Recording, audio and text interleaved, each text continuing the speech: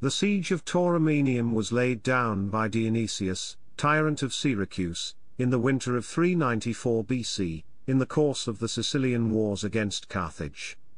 After defeating the Carthaginians at the Battle of Syracuse in 397 BC, Dionysius had been expanding his territory and political influence by conquering Sicel lands and planting Greek colonies in northeastern Sicily. Tauromenium was a Sicel city allied to Carthage and in a position to threaten both Syracuse and Messina. Dionysius laid siege to the city in the winter of 394 BC, but had to lift the siege after his night assault was defeated. Carthage responded to this attack on their allies by renewing the war, which was ended by a peace treaty in 392 BC that granted Dionysius overlordship of the Sicels, while Carthage retained all territory west of the Halykos and Himera rivers in Sicily. Chapter 1 Background. Carthage had intervened in favor of Segesta in 409 BC against Selinus, which led to the sack of both Selinus and Himera in 409 BC. This led to Hermocrates raiding Punic territory, and the retaliation of Carthage saw the destruction of Acragas, Gela and Camarina by 405 BC, when a peace treaty ended the war with Carthage in control of much of Sicily, and Dionysius to power in Syracuse. After strengthening Syracuse between 404 to 398 BC, Dionysius attacked the Phoenician city of Motia with an army of 80,000 infantry and 3,000 cavalry, along with a fleet of 200 warships and 500 transports carrying his supplies and war machines in 398 BC, igniting the first of 4 wars he was to lead against Carthage. After Dionysius sacked Motia, Himilco arrived in Sicily with an army numbering 50,000 men along with 400 triremes and 600 transports. Himilco first stormed Motia, where the mostly Sicel garrison under Biton was easily overcome, then lifted the siege of Segesta, and Dionysius retired to Syracuse instead of offering battle in western Sicily against a superior army. Himilco returned to Panormus, garrisoned the Carthaginian territories, and then sailed to Lipara and collected 30 talents of silver as tribute. The Carthaginian force next sailed for Messana, and easily captured and sacked the city. The occupation of Messana gave the Carthaginians control over the Strait of Messina, and a harbour that could house their entire fleet, and also put them in a position to hinder naval traffic between Italy and Sicily. The Greeks had controlled this strategic position since 725 BC. The Carthaginians were also in a position to ally with region, which was hostile to Syracuse. Chapter 2 Strategic Considerations.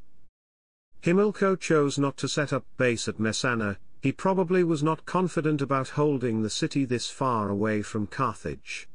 Furthermore, majority of the Greeks of Messana were holed up in the hill fortresses nearby, and reducing them required time, which in turn would enable Dionysius to strengthen himself for the coming battle. The ultimate Carthaginian goal was the defeat of Syracuse. Messana was just a sideshow. Bringing reinforcements from Carthage would be time-consuming as Carthage had no standing army, and would need time to raise fresh mercenaries, while dividing the field army to guard Messana would decrease his striking power against Dionysius.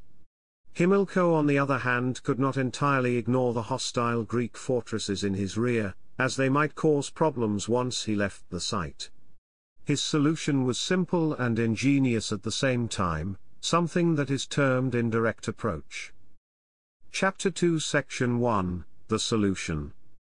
Himilco chose to plant a city at Mount Taurus, where some Sicels had already settled, and populated it with allied Sicels and fortified the place, and in doing so killed several birds with a single stone. The city was near enough to block any Greek movements from Messana but was far enough away to fall victim to a surprise attack, and it could serve as a future base of operations. Furthermore, all the Sicels hated Dionysius and except those from Assarus, they now abandoned the Greeks and either joined Himilco or went to their respective homes, decreasing the strength of Dionysius without Carthaginians striking a single blow. Epaminondas of Thebes in 370 BC used the same strategy when he rebuilt Mycenae and founded Megalopolis in Spartan territory after failing to take Sparta by force, and decreased their territory and manpower successfully. Chapter 2 Section 2 Sicels and Greeks, mixed relations. Before Himilco built Tauromenium, Dionysius had permitted the Sicels to settle at Naxos, a nearby Greek city Dionysius had sacked and depopulated, an act that apparently did not impress the Sicels, and they chose to join Himilco at the first opportunity.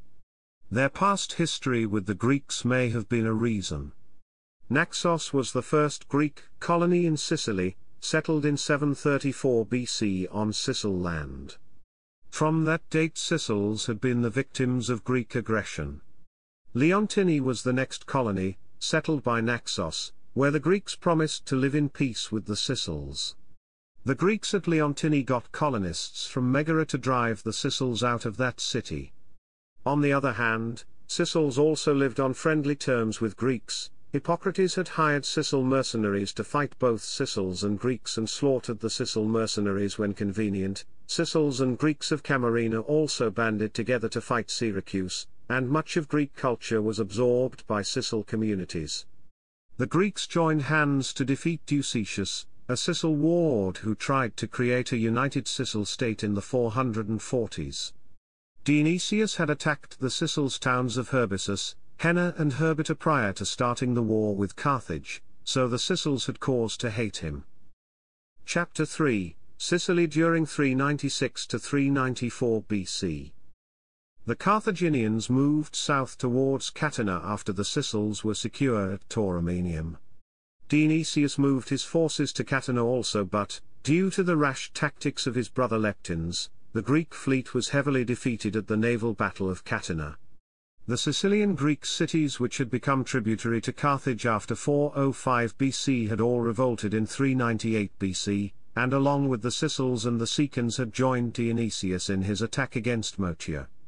After the defeat at Catana, the Sicilian Greek soldiers returned to their respective homes when Dionysius decided to withstand a siege in Syracuse against their wishes. The Sicels had also turned against Dionysius after the establishment of Tauromenium, and had sent soldiers to help Himilco during the siege of Syracuse in 397 BC. Himilco besieged Syracuse itself in the autumn of 397 BC.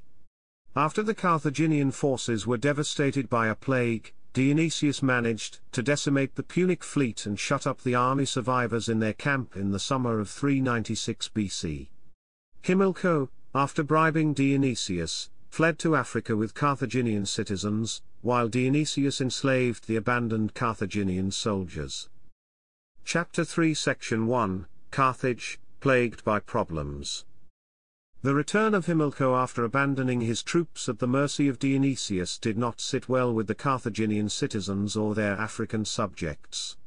Himilco publicly took full responsibility for the debacle, dressed in rags, visited all the temples of the city pleading for deliverance, and finally committed suicide.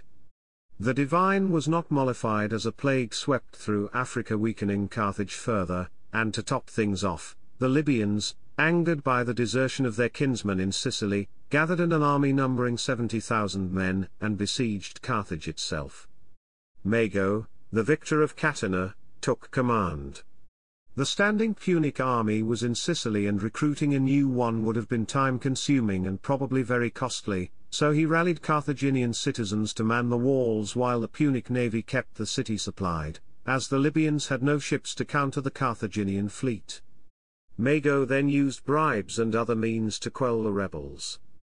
Chapter 3 Section 1 Subsection 2 Mago in Sicily. After securing the safety of Carthage, Mago moved to Sicily, where the Punic city of Solus had been sacked by Dionysius sometime in 396 BC. Carthage was unwilling or unable to provide Mago with additional forces, and he had to make do with the Punic garrison left by Himilco and whatever forces he could gather in Sicily. The Carthaginians caught a break when Dionysius chose not to invade the Punic territories in western Sicily, immediately lifting the siege of Syracuse. The Elymians had stayed loyal to Carthage since the start of the war, while the Sicilian Greeks and Sicans were not threatening, and most of the Sicels were not hostile when Mago arrived in Sicily. Instead of trying to recover the lost Punic conquests through force, Mago adopted a policy of cooperation and friendship, giving aid to Greeks, Sicans, Sicels, Elymians and Punics regardless of their prior standing with Carthage. Many of the Greeks had been victims of the duplicity and aggression of Dionysius and even preferred to live under Punic rule. The Carthaginians allowed Greeks from Naxos, Catana, and Leontini, made refugees by Dionysius, along with Sicels and Sicans to settle in Punic territory, while alliances were made with Sicel tribes being threatened by Dionysius. The Greek cities, free of Carthaginian overlordship since 398 BC, now moved from a pro-Syracuse position to a neutral one, either feeling threatened by Dionysius or because of the activities of Mago.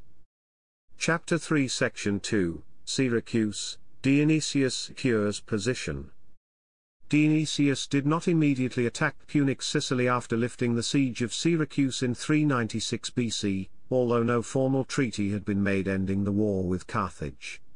The war had been costly and he may have been short of money. He also had to deal with a revolt of his mercenaries, and furthermore, he feared a fight to the finish with Carthage as it might end up finishing him.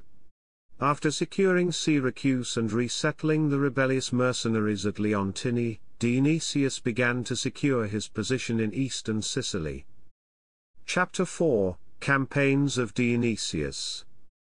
The city of Rhegium, which is situated across Messina in the Italian mainland, was hostile to Dionysius because the tyrant was responsible for the destruction of Naxos, Catana, and Leontini, fellow Ionian Greek cities of Sicily.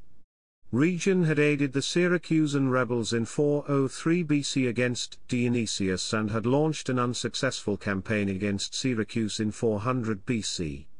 Furthermore, Dionysius held a personal grudge. The citizens of Rhegium told him to marry their hangman's daughter when he sought a wife from Rhegium.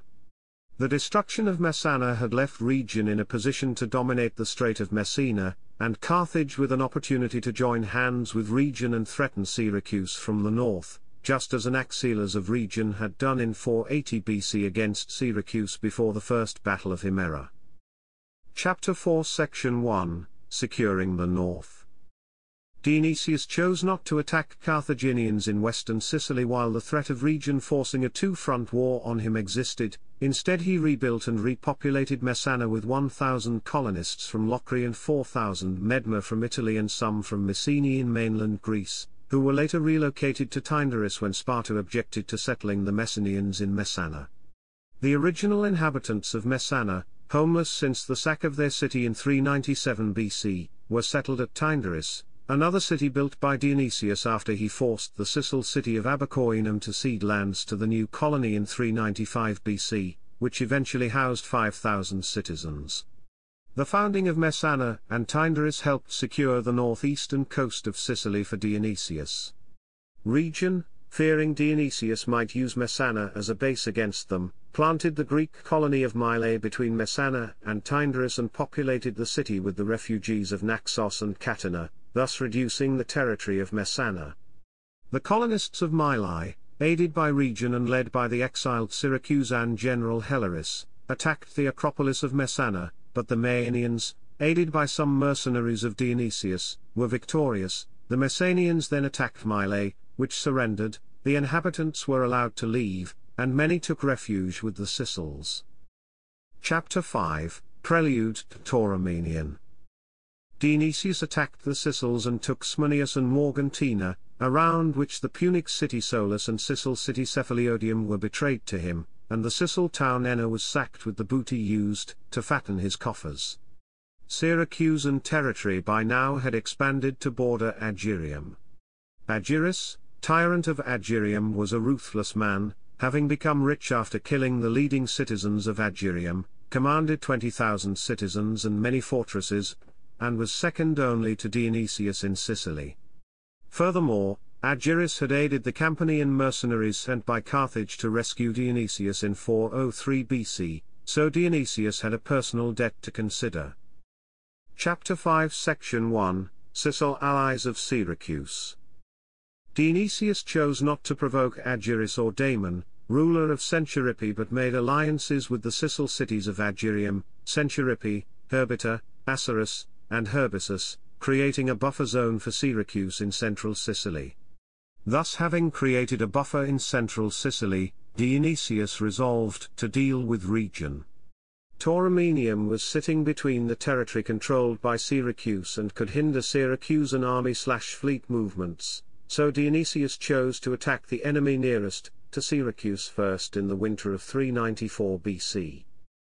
Chapter 6: Opposing Forces. Dionysius had mustered an army of 40,000 foot and 3,000 horsemen, from both citizens and mercenaries for attacking Motia in 398 BC, perhaps along with 40,000 Greek, Sicel and Sicon volunteers.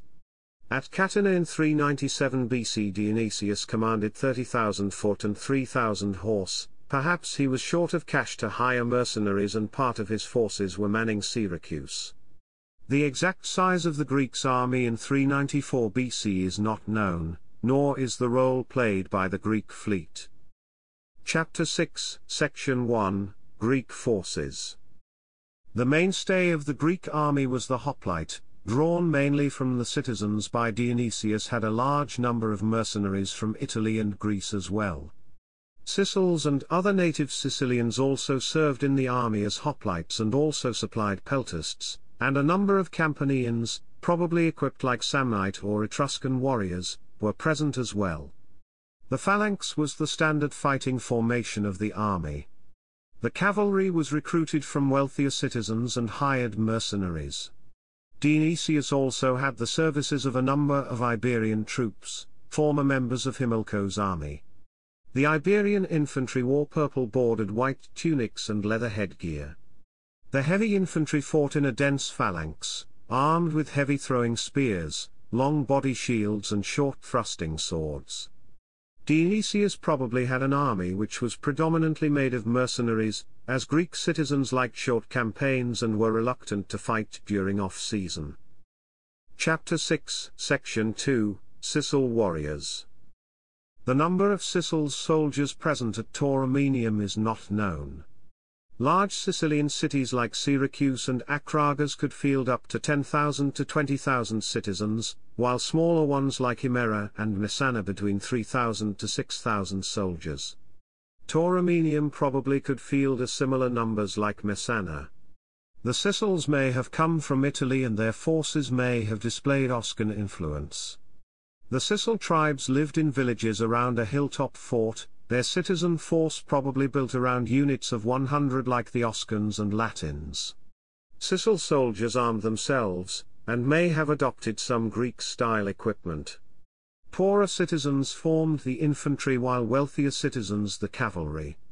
Like the Samnites, Sicels probably had troops armed with 2 javelins, while some may have carried longer spear for thrusting, while hide-covered round shields carried by both type of troops, who also wore helmets, shin guards and a square breastplate, with wide belts protecting their middle.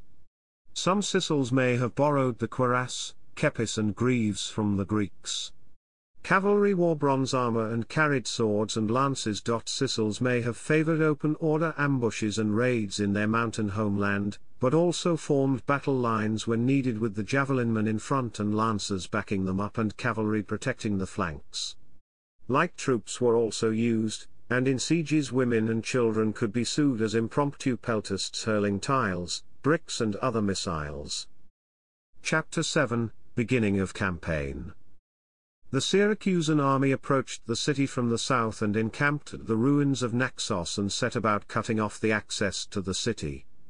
The Sicels put up a stubborn defense. The city was perched on cliffs which were not accessible by siege engines unless siege ramps could be built. Dionysius was not interested in starving the Sicels out and set about planning an assault of the city.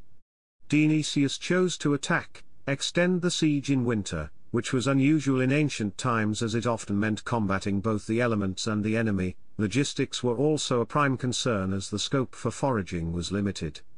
However, Dionysius may have based his decision on the fact that the Carthaginians and regions, most likely source of help for the Sicels, would not be prepared for a winter campaign, and the Sicels would be caught off guard as well. Chapter 7 Section 1, Defenses at Tauromenium. The city of Tauromenium was built atop the 200 meters high Mount Taurus, surrounded by ravines and walls that covered the most vulnerable places. The main acropolis was built on the highest point and overlooks the town, being 212 meters from sea level. The Sicel town is said to have another acropolis, which probably occupied the place of the Greek theatre. The western gate of the city was situated on the south wall. The city overlooked the site of Naxos, which was the first Greek colony in Sicily, and from that place the aggression of the Greeks against Sicels began. The Sicels were determined to hold on to Tauromenium, which was a gift from Carthaginians who had never attacked them, and had enabled them to recapture the lands of their forefathers. Chapter 7 Section 2, Night Commando. The most famous siege in Greek history, that of Troy, was resolved by a night attack. Dionysius was no stranger to night operations, having twice pulled off the feat at Motia and Syracuse. He had nothing like the Trojan horse to dupe the Sicels with, and was about to find out third time may not be charmed for him. The Sicels had refused to contest the siege openly, so the Greeks settled in at Naxos. The snow covered the heights of Mount Taurus as the winter solstice approached, and the Greeks observed that the guard was slack on one of the forts of Tauromenium.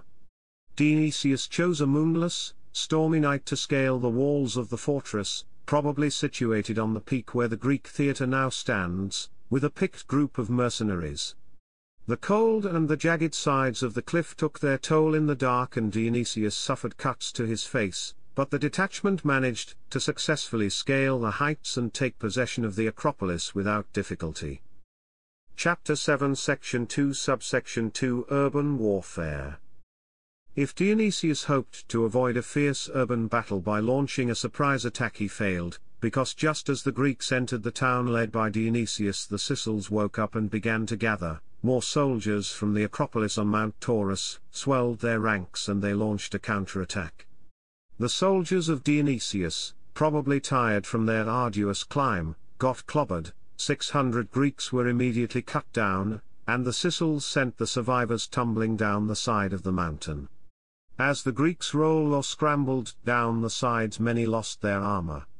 Dionysius was one of the few who retained their breastplate, a small consolation but a matter of pride for him. Tauromenium remained untaken. Dionysius packed up and went home. Chapter 8 Aftermath. The defeat at Tauromenium had serious consequences. The Greek cities of Acragas and Messina deposed the supporters of Dionysius from power when the news of the debacle became known. The situation worsened when Mago gathered up his forces and raided Messina, but Dionysius defeated the Carthaginians at the Abacoinum to prevent further damage befalling him. Tauromenium remained free for 2 more years before falling victim to superpower politics. Caught in a jam at the Battle of Syracuse in 392 BC, both Mago and Dionysius agreed to terms, formally concluding the war, which started in 398 BC. One of the conditions was Carthage agreeing to Syracuse and overlordship of Sicels. Dionysius occupied Tauromenium in 391 BC, expelled the Sicels and installed his mercenaries on the site. In 358 BC a Greek town was founded there, and it remained Greek until passing into Roman hands. After settling his affairs in Sicily, Dionysius began a campaign against Region in 390 BC.